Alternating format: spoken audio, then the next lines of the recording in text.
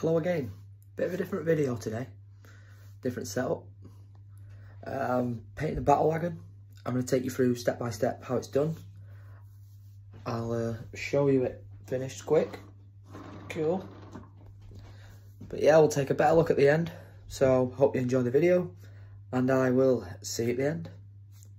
Peace. So most of it was already painted, but I just went over it with a black. Obviously I didn't get all the areas, but it's fine. So step 1, black. Step 2, I use a 50-50 mix of leather brown, earth brown. You can use anything as long as they resemble these two colours. I mix them together and I just paint haphazardly all over.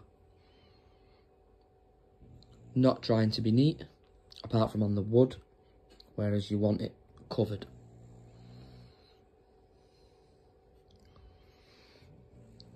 Step 2. Step 3, rise of rust. Just again, very slapdash all over.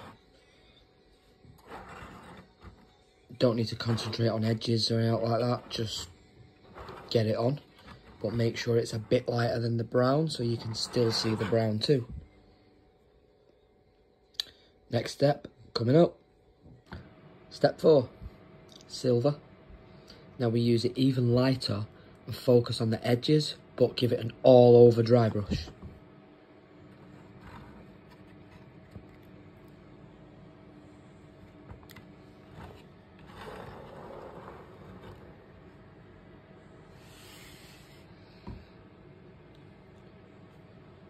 Cool. Now before we start the next step, what I'm doing is I'm picking the panels that are going to be different colours, i.e. if your Goth's your black, if your Evil Sun's your red, Bad Moon's yellow, whatever. I'm freebooters, so it's going to be a bit of everything. And I just pick it. This is like a prime layer, so I prime it a blue-grey so it's kind of neutral. And I stay away from the edges.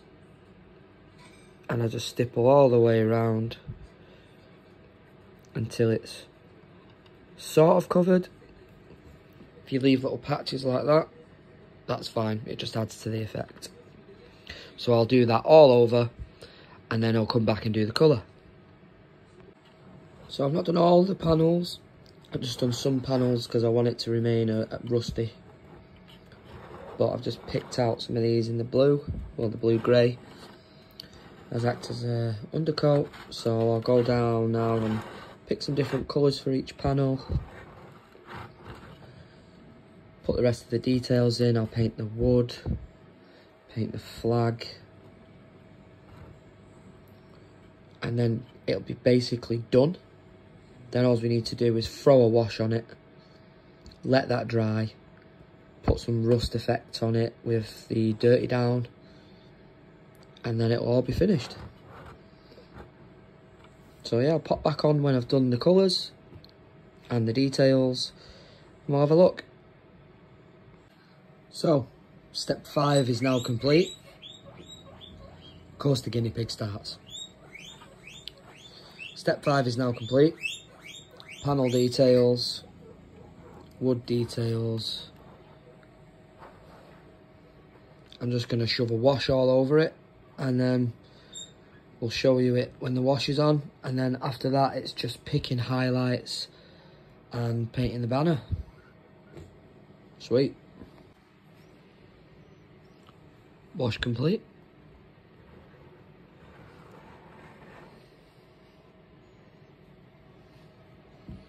Now for this wash, it says Agrax, but it's not Agrax.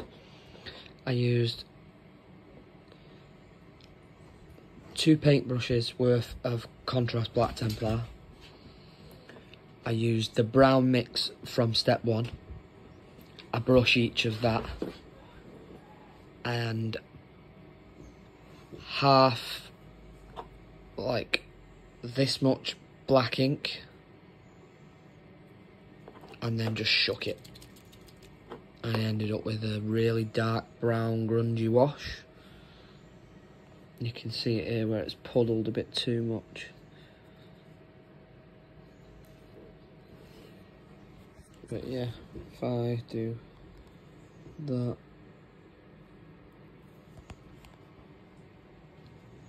It's a bit darker than Agrax, but I like it. Looks cool. So yeah, still need to paint the eyes on the goblin and a few other bits here and there. And then when that's dry, I can put the dirty down rust on and we are done. Sweet. So I've moved into the kitchen where the lighting's better. It's now finished. The rust has been put on. I threw a bit of snow on it. Quite happy with how it turned out. Oh yeah, I chucked the arc in that I painted.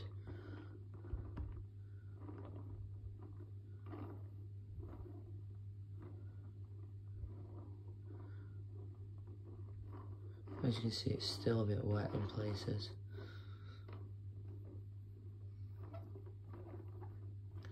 But yeah, it turned out really nice. Matches the rest of my army.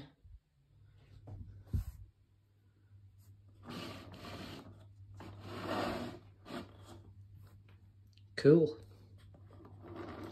So I hope you enjoyed this little how-to. I used the same paint job on all my vehicles, so they all look the same. Tune in next time. Wow!